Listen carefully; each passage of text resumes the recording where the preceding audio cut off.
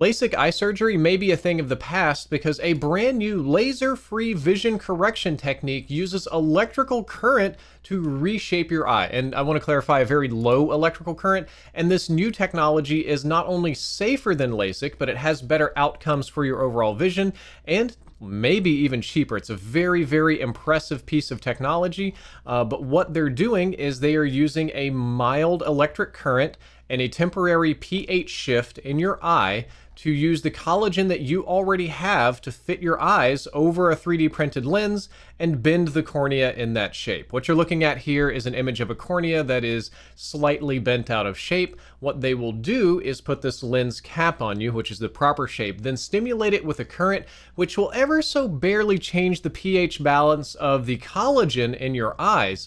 And once that happens, they're more pliable, they're more bendable, moldable, which is the goal of, LASIK or wearing contacts or glasses or anything like that, is to change the shape of the focus.